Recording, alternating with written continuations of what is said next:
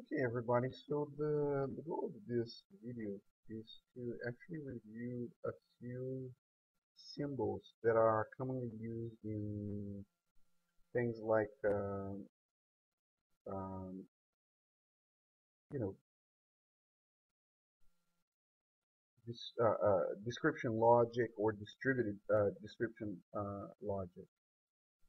So we're going to start with a few fairly simple symbols that you see on a daily basis all the time.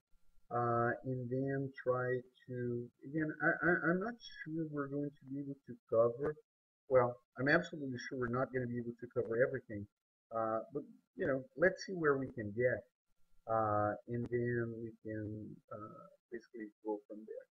So, starting with, some fairly simple symbols that you see on a daily basis for description logic. Um, let's start with the negation sign. Get some color going here.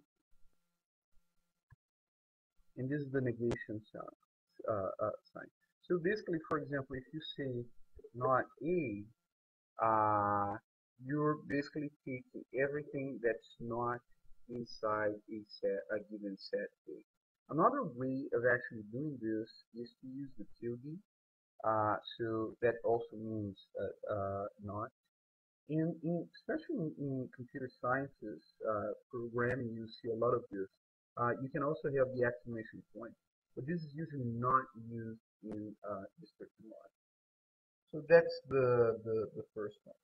Then another classic one is what we call the conjunction sign, which basically you could also call the and sign. So basically, this is a way of saying, for example, set A and set B, which will primarily represent the intersection between these two sets. Okay? Now, moving on, we now have the disjunction sign, which is the or sign, so this is the conjunction. And this is the disjunction. And let's say you have something that looks like A or B, and that this is represented by a set A and a set B. Actually, it's not the most usual way. So basically set A here, set B here. And whenever you have a disjunction sign, you are referring to either A or B, which in this case represents the connection of these two. Other ways of representing the disjunction sign would be, for example, the plus sign. But again, this is not, you will not see this fairly often. Then there's continuing. There's another sign which we call the exclusive or. Now, the most common form of the exclusive or is to have something that looks like this. So it's basically a target. Okay, and the main difference for D, it basically means that you can have either B or A, but not both. Okay, so everything that is either A or B, but not both, in this case would be okay. A or B,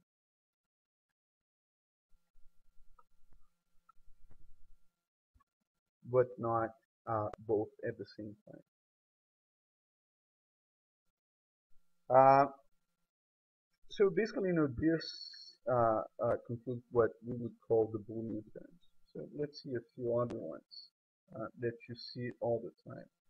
So another one that you will see, almost all the time is what we call the universal quantification sign, which is an inverted A.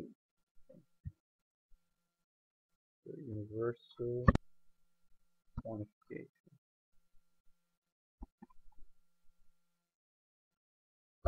Now, universal quantification would be used in something like this. So let's just try something. So if you were to say universal, so for all, this is the way you read this, for all x, the property x. So basically what this is saying is that this property here will be true for all x. So whenever you have an element x, property x will be true.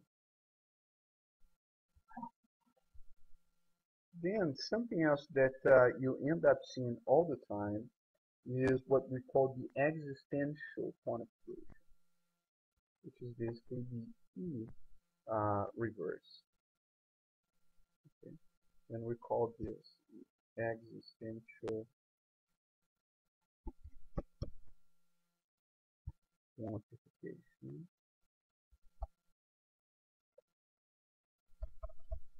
And basically what this means is that it means, this is read as there exists. So whenever you're reading something, it will be you will be saying something like there exists. So typical example. So there exists an x where p of x. Okay. So basically what you are saying here is that there is at least, this is important, at least one. Okay. So there exists at least one x where the property of x actually holds. Okay, so pretty simple. Next.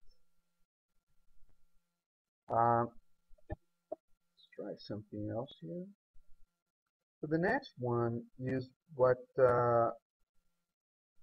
we call the uniqueness quantification, which you will not see as often, but you can see sometimes. This is the uniqueness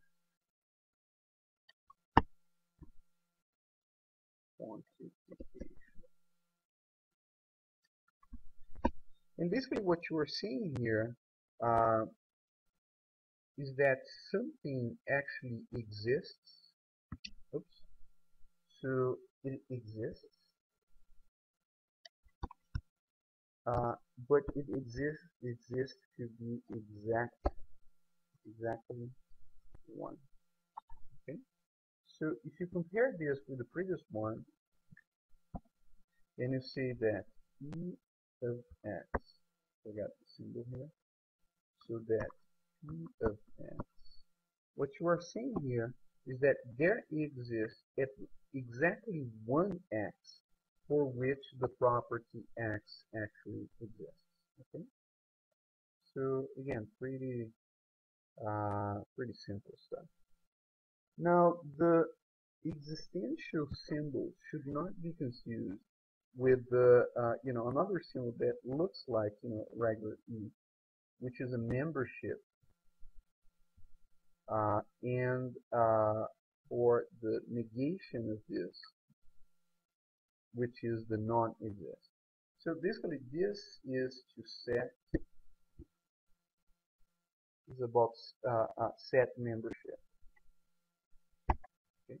So basically one situation where you would use something like this is to say that the element A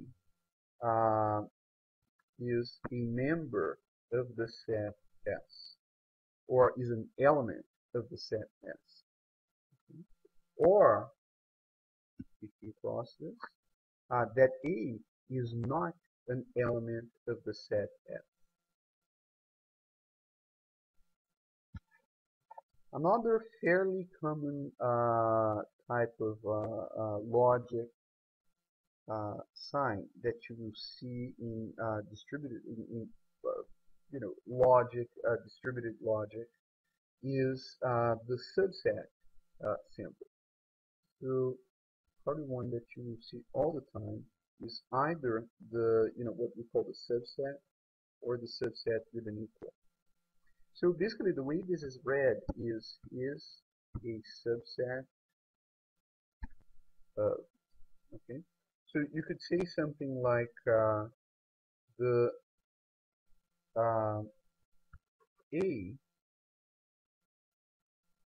is a proper subset of B, which means that if you have a subset B here,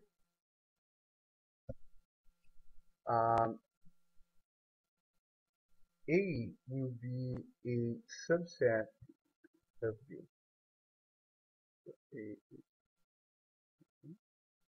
Now, this other one here, it also means that A, in this case, A is a subset of B, but then A could be equal to B. So basically, this relationship would hold, but it would also hold if both A and B were to be the same set.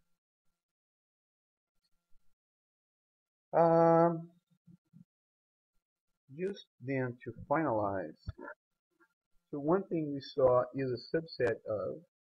So now let's look at the opposite of this, which is the superset. So you can have the superset or the superset and also an element. Could be an element. So basically, it's the one is the opposite of the other. Okay. So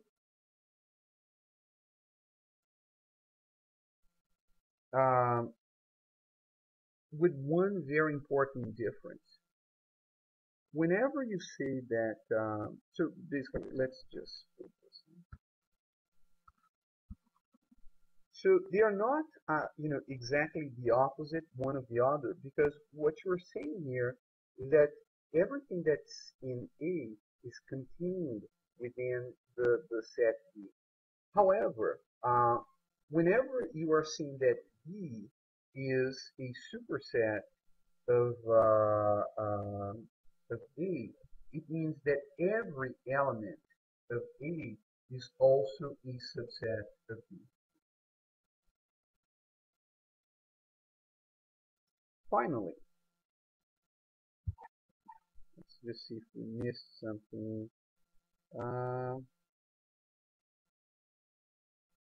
Well, I think we're basically running out of time, so let's just stop at this. I think if you know some of these symbols, you will probably be covering most of what commonly appears in uh, logic language, and then later on we can come back for a few other videos. Bye.